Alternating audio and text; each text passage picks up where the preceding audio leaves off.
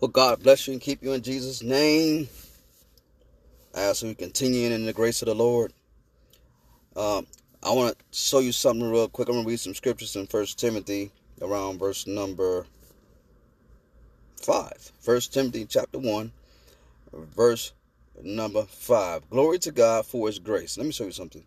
Now the purpose of the commandment is love from a pure heart, from a good conscience, and from sincere faith, from which some, having strayed, have turned aside to idle talk, desiring to be teachers of the law, understanding neither what they say nor the things which they affirm. But we know that the law is good if one uses lawfully, knowing this, that the law is not made for a righteous person. In other words, if you've been declared righteous through the blood of Jesus, if you've been declared righteous through the death, burial, and resurrection of the Lord Jesus Christ, you've been justified, you're righteous, the law wasn't made for you. Knowing that the law was not made for a righteous person, but for the lawless and insubordinate, for the ungodly, for sinners, for the unholy and profane, for murderers of fathers and murderers of mothers, for manslayers, for fornicators, for sodomites, for kidnappers, for liars, for perjurers.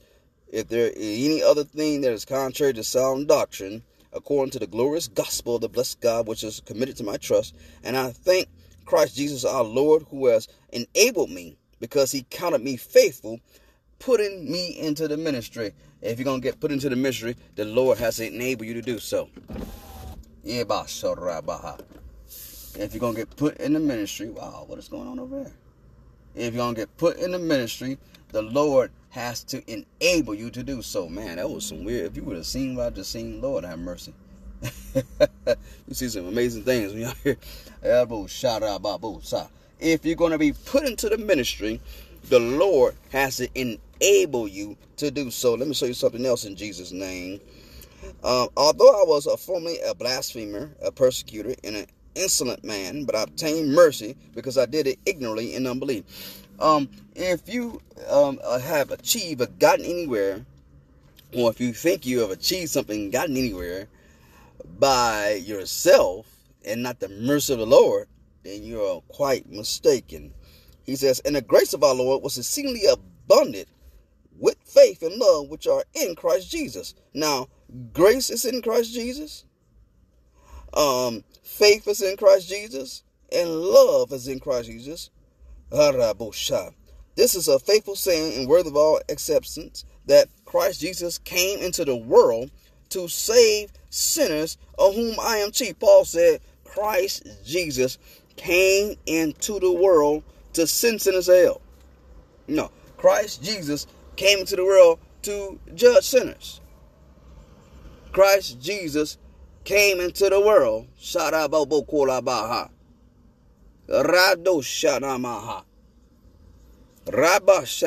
didn't come into the world to he didn't come into the world to send sinners to hell.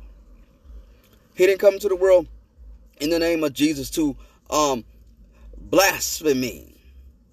He came into the world to save sinners. How is it that some in the church, how is it that some in certain churches can't wait to send you to hell? But he came into the world to save sinners. And Paul said, I am the chief sinner. However, for this reason I obtained mercy, that in the mean first Jesus Christ might show all long suffering. Jesus Christ has long suffering. You got to watch folks who are quick to send folks to hell, because that person has some sin in them that they just won't repent of and get out of. You ever catch somebody is always judging folks? Sure enough, they got something going on with them that they just can't get rid of. I remember this young man, I shouldn't say this, but I'm going to say it anyway. Yeah, you can find it not only in the church, you can find it in the world. You got people preaching against homosexuality, and they caught up in homosexuality. You got people preaching that you shouldn't do this and you shouldn't do that, and they find themselves caught up in this, that, and the other. Now, I'm not saying that that we are not to preach the word of God as concerning sinful acts.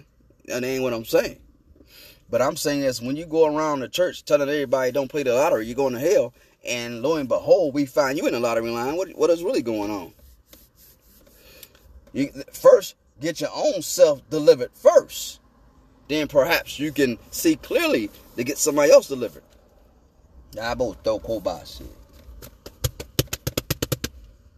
Paul said, I was the chief sinner. He's saying I was, but I obtained mercy. And that in me first, Jesus Christ might show all long suffering as a pattern to those who are going to believe on him for everlasting life. Now to the King eternal, immortal, invisible, to God who alone is wise, be honor and glory forever and ever. Amen. God bless the Lord Jesus Christ, because he is the King eternal, immortal, invisible. He came into this world to save sinners, of whom I myself, Paul is long gone, so I just said myself, he came into this world to save sinners, of whom I myself am chief. But in the name of Jesus Christ of Nazareth, I obtain mercy, that the Lord will show forth in me long suffering. And so now I preach to others also that the Lord Jesus Christ came into this world not to send you to hell. He wants to save you and deliver you and set you free. That's why he died on the cross. That's because of his death, burial, and resurrection. That's what he's accomplished it. And that what he's accomplished, the only thing you got to do is believe in him. For if you confess with your mouth the Lord Jesus and believe in your heart that God is risen from the dead, then thou shalt be saved. For whosoever ever call on the name of the Lord shall not be put to shame. Listen, if it's the word, then I must have did it. And if it's not, then I wasn't with it. Stay committed.